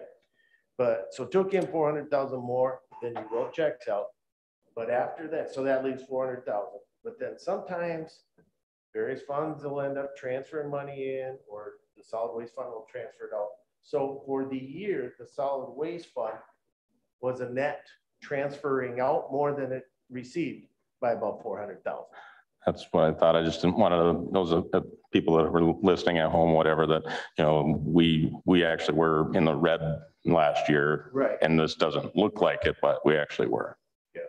And 2020, a much better year for that area. So, thank you. All right. Any other questions for Doug? Well, thank you once again for a great presentation. All right. Thank you. Yep. Have a great fall. Thank you. All right. Let's do this again in a year. Yeah, you got it.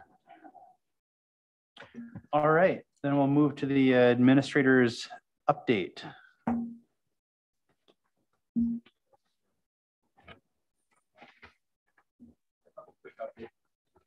Excuse me. Thank you, Mr. Chairman. Just a couple quick updates for you.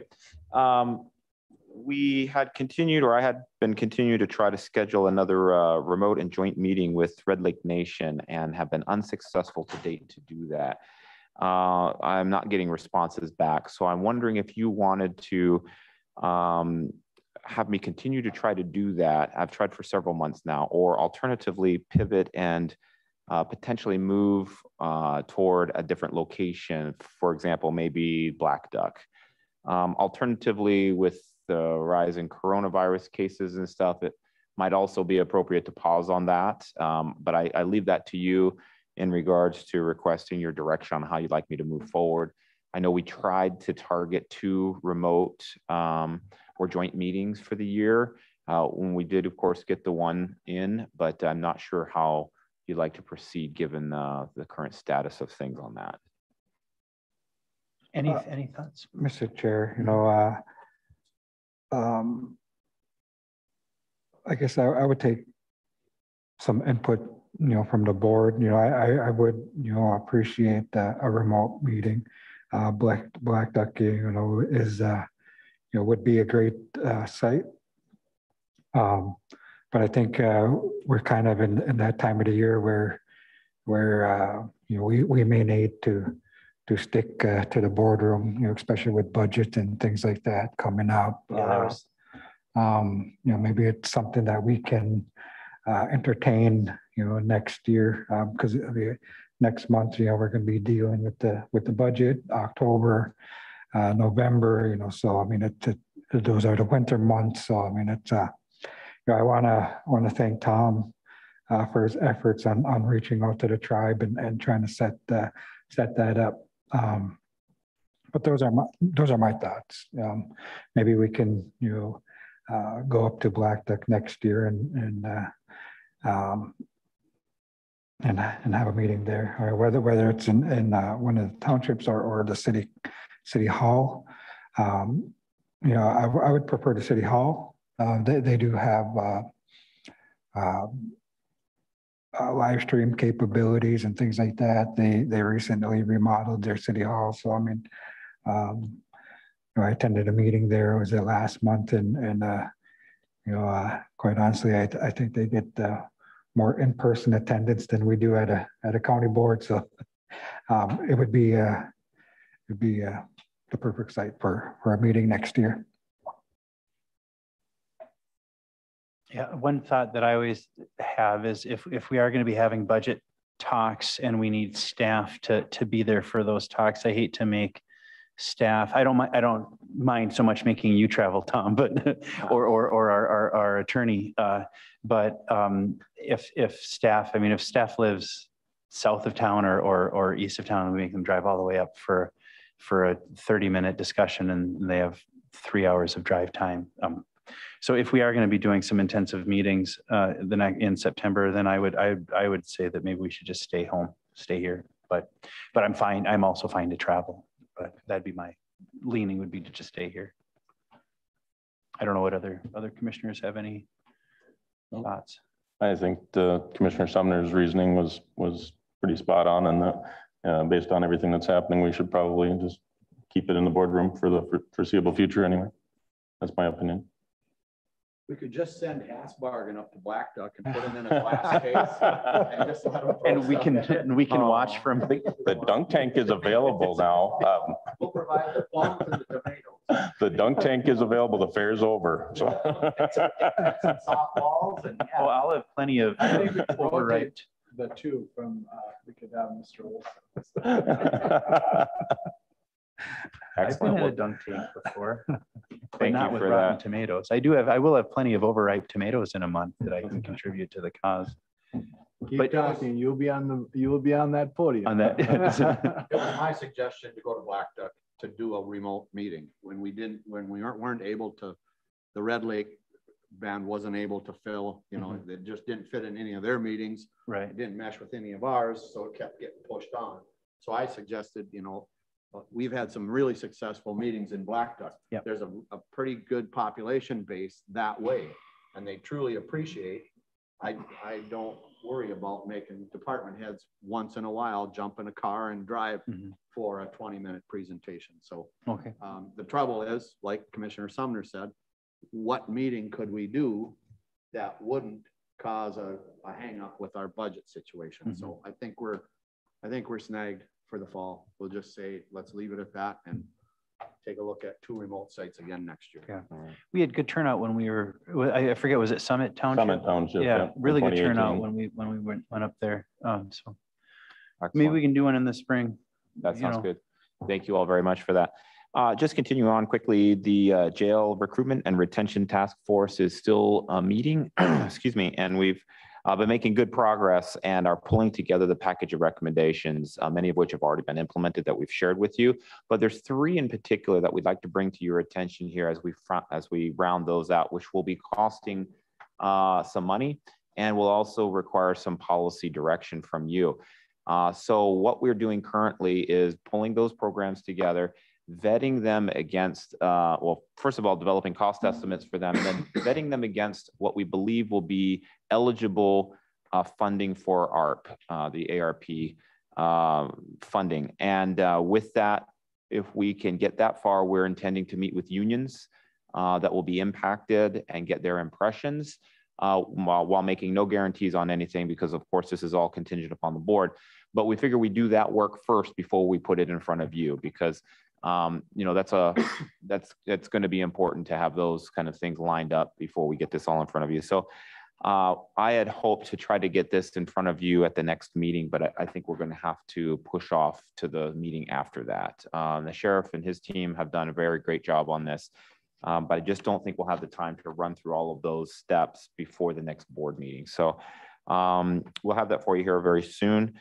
The budget process we touched on just a little bit earlier in the conversation tonight, but the budget committee wraps up tomorrow, as we mentioned, and revisions are going to be made between now and the September 7th date, where you will get an actual, you know, you'll get the proposed budget essentially with the proposed levy and those sorts of things.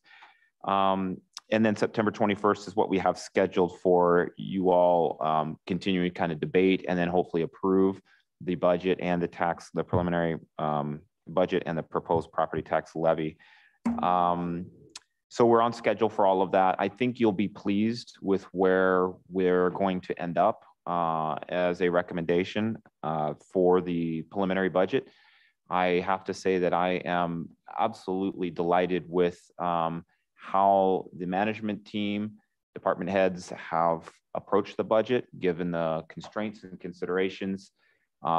They have done an outstanding job putting a budget that very well represents, I believe, the county's needs and the sensitivity around property tax levy, and then also maximizing the utilization of ARP funding to help offset existing county or anticipated county expenses. That's all gone very, very well. So I hope that you'll agree when you see the budget that this will be probably one of the I don't want to say easy because you don't want to use that term, but one of the better, more efficient processes that you can get through to get to an end outcome on the budget. So that being said, next up, we just want to let you know that we're starting to consider the redistricting aspect of the census. As you know, census information becomes formal in September. And once that does, there are other deadlines that then get put into place in regards to redistricting and mapping and all of that. So I'm pulling a team internally to meet a little bit later this week to talk about what those deadlines are, what the criteria are. We don't have our official census numbers, so there's not a whole lot to do just yet. But once we get those, timetables do start to tick in, and we want to make sure that we're clear on what needs to happen, when it's going to happen, what the impacts might be, and so on and so forth. Also, just want to let you know, I sent this out to you in email, but it's really for the public's benefit. There is a campfire ban now that's been put in place as of today by the Minnesota Department of Natural Resources. The commissioner did order a restriction on open fires in various portions around the state, and that includes Beltrami County. So signs will be posted essentially at all of our parks, and the ban will be in effect until the DNR lifts it. The Mississippi High Banks dispersed campsite has been under a campfire ban for quite some time, but all the other areas where we have campfire designations will be closed and signed accordingly. So just want to let you know about that. Lastly, I'll just follow up with some important dates. Just a reminder, since we meet on September the 7th, that our offices, the county, will be officially closed on September 6th in observance of Labor Day. Also, another important date is the Veterans Home will have its groundbreaking on August the 26th. That's at 10 a.m. And then finally, just wanted to remind you that the AMC Fall Policy Conference has been set for September the 16th and 17th, and registration's open if you're interested. And of course, it's offsite or out of town, so hotel reservations are also in order there as well. Lastly, policy committees for the AMC will meet on Thursday, September 16th from 1 to 4, and also on Friday, the 17th from 8:30 to 11:30 if you happen to sit on any of those policy committees. So with that, I'll stand for questions you might have. Oh, I was going to ask you, there was a couple announcements ago. Do you know what is the timeline for the county? When do we think we will have redistricting done for the 5 commissioner districts? So as I recall, I don't have the data in front of me, but we'll have, I think, until early next year before all of that has to be finalized. So, and we work independently of the state. Right. So we don't have to wait for them, or they don't wait for us. We do our own thing. They do their thing. I think we have to wait for the city first, so don't we? Yeah, there's some coordination that has to occur because we have to align some of our boundaries with some of the other jurisdictional boundaries. And we have to make sure that population numbers work within those boundaries. So there's some pretty specific rules about how to do this. This will be an exercise in mapping and GIS analysis. So we know that Ward 3, the city Ward 3 is out of whack, I assume, because of the annexation, that it's probably heavy on citizens. So that ward will probably be split up amongst the contiguous wards or whatever. So the city's map will change somewhat. Right, and we're going to have to pay particular attention to precinct boundaries as well. So so all of that are the things that I'm going to try to get staff up to speed on. Most of our staff haven't been around in a census and redistricting situation before, so it'll be fairly new. But there's pretty good guidance and a lot of specific rules that have to be followed, and so getting ahead of this sooner than later is going to be important. Yes. Who ultimately makes that decision? Why did gerrymandering come about? I mean, why, how and why, and who actually makes those decisions? Who decides whether we make that boundary down 14th Street and then up 6th Avenue and over back on 27th? Who decides the city council does. I mean, for the city, and we do for the county. We have the ultimate authority, and I think that's what lends to gerrymandering, is that the electeds have the authority to create their districts. I think for us, sounds like the fox watching them. Yeah, absolutely. Yeah, I think when I started, Mr. Chair, my district was the biggest. By geography or by population. By population, okay. And it has to be within 10%. And I believe now my district is the smallest. Okay. Within a 10% variance. So I was just always curious. I don't ever remember. Would only been one time when we had a census, right? So it was 20. Would have been in 11, 12. 2010, 11. Yeah. When I was involved. I don't remember. Sorry, I don't remember that discussion at this table. So it's probably snuck into the consent agenda. Which Commissioner Lukacek, which commissioner had to rerun that year? Do you remember? Was that you or was that somebody else? Oh, you didn't have to rerun. Oh, I thought you did. I thought you did too, but you didn't. I thought that you had to rerun like. I've had 4-year terms each time. Okay. Because my understanding is that if a district gains 5% new constituents or more, then that seat has to come up for re-election. So, and that wouldn't affect the two of you because Right. you're up anyway. We're up anyways, yep. But for the three of us, if we gain new constituents, so like I have the 3 city wards in Eccles, if for whatever reason, that population went down and I had to pick up Grant Township or Lammers Township, then I would have all these new people, and then District 2 would come up for re-election or for election. The way that Kay explained it to me was that it was a drawing of straws the last time amongst the 3 commissioners as to who had to go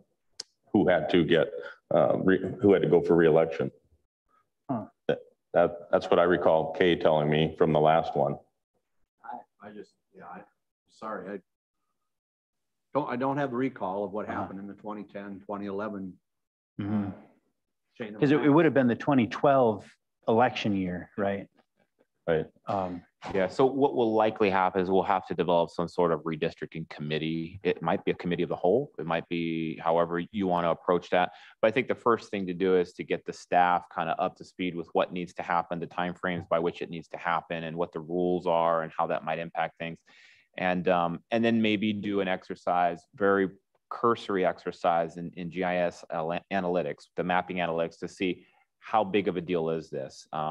Fortunately, there hasn't been a huge change in our population, but there has been potentially enough change to cause some adjustments that need to be made. So anyway, there's a lot of time we have on this. I just bring it up to you because I know that there's more conversation that's occurring. I just want to let you know it is also on our radar, and so it's something that we're tracking and going to be aware of. Final comment. I just wanted to be clear on your statement, Tom. There's 2 sides of that. Has Beltrami County had an influx of population? No. But like Reed said, there's been a change within, moving from a redistribution of that same population within our county. I anticipate, looking in the crystal ball, I anticipate some growth in the next 5 to 10 years in Beltrami County of moving away from larger urban centers. Watching the real estate market, there's a definite pattern of house sales, real estate sales that are showing that quote unquote outstate Minnesota is changing and it's growing, and the urban centers are moving out. And Mr. Chair, we have been growing by 300 just in the rural areas, as Commissioner Lukacek just alluded to, from the Beltrami Electric standpoint. I know we've been doing approximately 300 new services per year, so there has been growth. So that's over a 10-year span, at least 3,000 new services there. So other counties though have lost population. Yeah. Well, I think that rural Minnesota has lost population over the last decade, but I think that there are some more immediate trends that maybe aren't captured in the census data because they're so new. But I think that the city of Bemidji has grown, and so it'll be interesting to see how the new wards come out and how that affects. I mean, from a selfish perspective, how that affects my district or whatever, because it is the more urban of the districts. For Commissioner Lukacek, his Ward 3, the growth that they would have, that would be into Northern Township, and he has both of those in his district. So his change, unless something changes dramatically from the city standpoint, wouldn't really affect other than just the growth in that area. Right. Yeah. But I think that there's both the growth by annexation, but then there is just also natural population growth in the city, I believe. Because I think now the city is over 15,000, and I think the last census it was 14,500. So I think it's grown by a bit. The last one was so much fun. I'd love to run another primary campaign. Why not? Be careful what you wish for. I think that we can change these to 2-year terms if we wanted to. So then you could be campaigning constantly. Right. Be a little more like the House. Yeah. All right. Anything else to add? No, sir. Thank you. Should we take a little? Oh, Tim, did you? Mr. Chair, I know in the past, Kay used to sign us up for the AMC Fall Conference or all these AMC events. I don't know if that's gonna, if Mr. Berry is gonna continue that, or do we sign up on our own? I guess. That's a great question. So I can do either, whatever you're comfortable with. Smoother. For me, it was easier when Kay did it. Okay, so I just need to know who wants to attend and what dates you're going to be there, and I'll get you registered, and then we can get you hotel accommodations as well. Would you like us to email you? That'd be great. And then we can tell you what if we're planning to go at all, or if we're going to be there the whole time or somewhere in between. That would be perfect, yeah. And if you're curious about the dates and all that stuff and what the agenda is, the AMC website has all of that stuff on it. So if you can't make one date, just let me know. I won't get a hotel so we don't waste the money, but just let us know, and then we can deal with carpooling and other sorts of things, however you want to get to and from there. But if you could at least give me the dates that you want to attend and let me know that you're interested, then we'll get you registered and set up for that. Sooner the better to get it to you so that you can. We get discounted rates the sooner you do it. So that's and they do fill up. They do. Yeah. You don't want to have to stay at a hotel in Alexandria and have to commute. Perfect. Yeah. All right. Well, then, yeah, just let Tom know. And anything else for the good of the work meeting? Then let's recess let's end the meeting, and we'll come back in 15 minutes for the real show.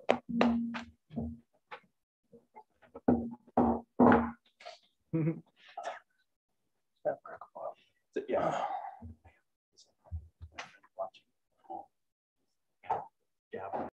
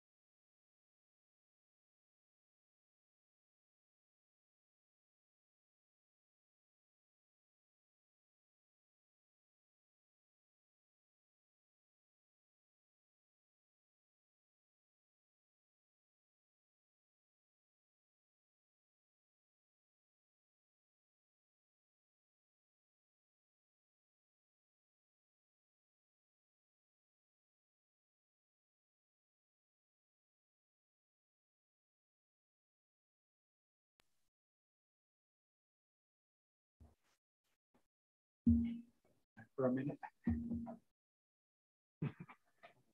I think we're ready. Yeah, okay. All right. Well, we will call this meeting to order and we'll start with the Pledge of Allegiance. I pledge allegiance to the flag of the United States of America and to the republic for which it stands, one nation, under God, indivisible, with liberty and justice for all. Nancy Ferguson would have been proud of that one. Maybe say it slow enough. Perfect. Proper diction. All right. Welcome, everybody. Thank you for joining us today.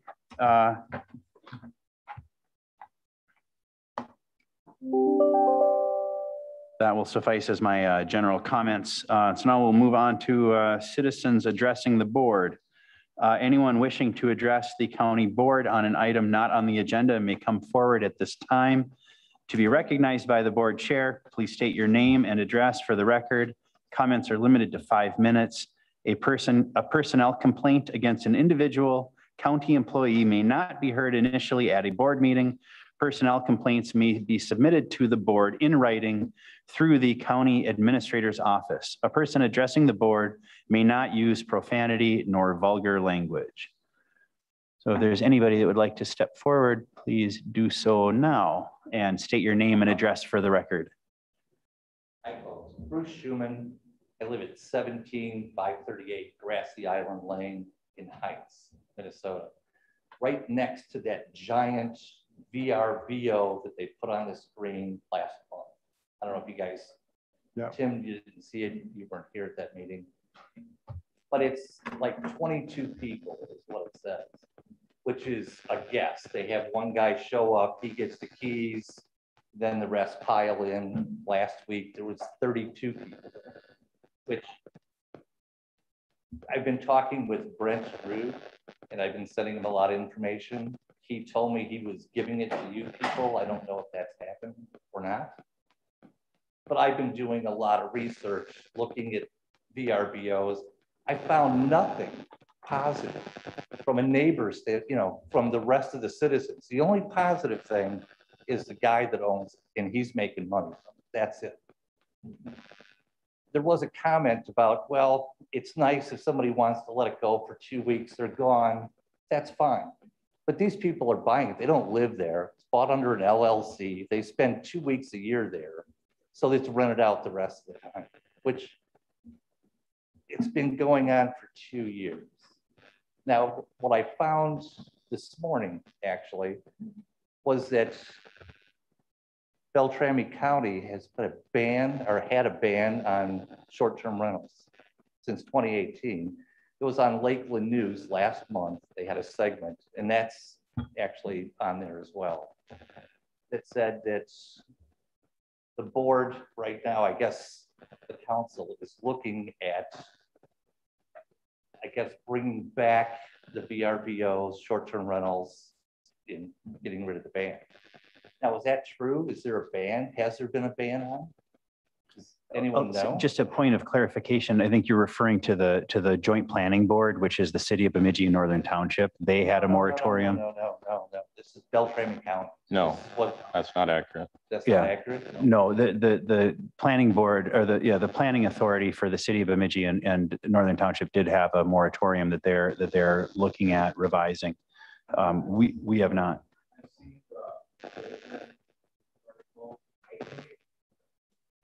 Yeah. Oh, okay. Okay, because there's two. There's the Lakeland one in Israel, the article written by a woman, last name Milo. I've sent it to Brent Rude, so he has that as well. But what I'm asking today is, like I said, I see no good in this. There's nothing positive for a neighborhood bringing a VRBO short-term rental into that area. Where we live, there's 10 houses that's in that proximity, and they're all retired. 8 out of the 10 are retired people. On a lake lot, they're about 150 feet wide. You put 32 people into a concentration like that, it's going to be noisy. All their activities are outside. They got volleyball, basketball, trampolines, campfire, big rings, that type of thing. With 32 people, there's a noise level that's just not normal for a neighborhood. I mean, I could see it. It's like the Olympics, last week. So anyway, what I'm asking today is for you guys to put a ban on it. I know you're looking at it. That's great. You need to look at it. But in the interim, we've lived with it for 2 years. I mean, put a ban on it now. Let these guys suffer a little bit. We've been suffering for a while. Now, I know there's a nuisance clause that's in the, what do they call it, the shoreline ordinance.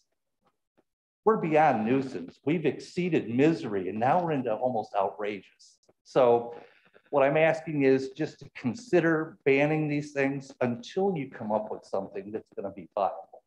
I'll be more than willing to work on the committee that works on it. So you guys have any questions? Believe me, I've been looking at this for a long time. Generally at the public comment portion, it's not really a back and forth. It's just your opportunity to say whatever you want. But I would encourage you to get a hold of, well, you've been talking with Brent. The planning commission will be looking at this. I believe at their next meeting is our understanding. Commissioner Gosvig is he's the county board liaison to the planning commission. So you can get a hold of him if you want to talk to him. And I've been assured that it is happening at our meeting on Monday, that we will be discussing it. You want me to show up Monday? You could. That's, we're going to be discussing it probably in our work session, which isn't a public input session. We're going to be bringing it forth to the board for the first time and getting information to us from Brent and then discussing it, I would hope. All right, like I said, I'm available. I'll donate my time. That's fine. Yeah, the public is welcome to attend. Just a matter of if it's in the work session, that's not a public deal. Just like our work sessions aren't typically a public thing. If you can attend, you can listen and gain knowledge. That's always good.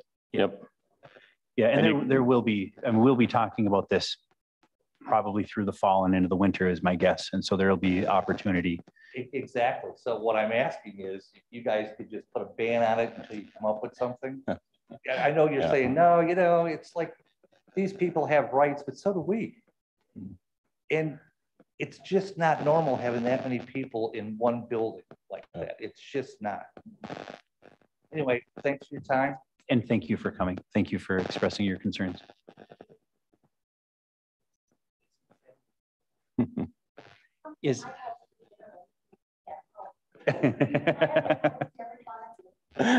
Thank you for the invitation. I'll check my schedule. Is there anybody else that would like to approach the board with an item that is not on the agenda? Seeing no one approach, we will move on with the meeting and move to approval of the agenda. Mr. Chair, I move to approve the agenda with no additions, corrections, or deletions. Thank you. Thank you, Commissioner Sumner. Thank you, Commissioner Anderson. Any other discussion?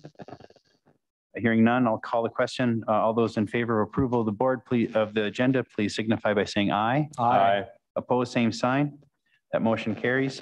Now look for a motion to approve the consent agenda as presented. Consent agenda, Mr. Chair. Thank you, Commissioner Lukacek. I'll second it. Thank you, Commissioner Gosvig. Any other discussion? Anyone want to pull anything in from the consent agenda? It's a short and sweet one this week.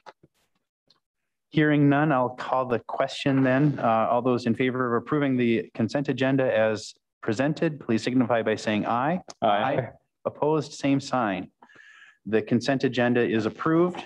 We will now move on to our regular agenda, which has one item, which is the appointment of an HRA board member. And I am the board's liaison to the Beltrami Housing and Redevelopment Authority. We had a vacancy. As we have asked in the past on filling board positions like this, it was very heavily advertised, and they went so far as to posting the notice on, they oversee the Conifer Estates, and they really wanted to try to get a lot of times the makeup of the HRA, it's kind of realtors and bankers tend to be on there because of their expertise, and they really wanted to try to get someone with with some lived experience in public housing, and they were successful in doing that. And so the person that they are recommending that we approve does have that lived experience, and I think will bring a really good perspective that is perhaps lacking on the board. So I would also agree with the HRA board in recommending this person for approval. And so I don't know if there's any other questions. Who is it? Yeah. Oh, I'm sorry. It's in our deal. It's Jamie Niswander. Thank you. I don't know the person personally, but they interviewed really well, and they have a lot of they do a lot in the community already, and so I think they'll be a good person. Mr. Chair, so these appointments are they a 2-year, 3-year, 4-year appointment?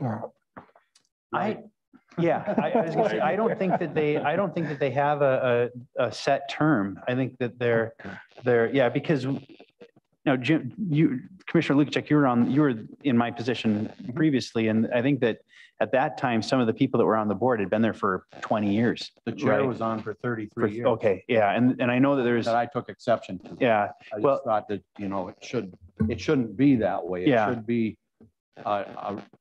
as Commissioner Sumner, I think, is asking is, is there some means of rolling that over and trying to get some diversity on the board? And I really encourage that. Yeah, and I think that now since I've been on there, there's been quite a bit of turnover.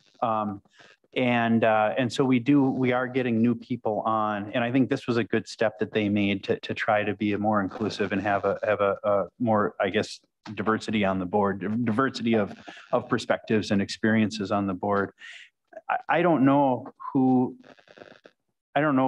under what authority the HRA exists. Is that under state statute, or is it because sometimes state statute decides whether or not there's whether or not it's, if you can, it's common to have like a 2-year term, and you can serve 3 terms, and then you have to get off the board for a year or 2 years, and then you can come back on.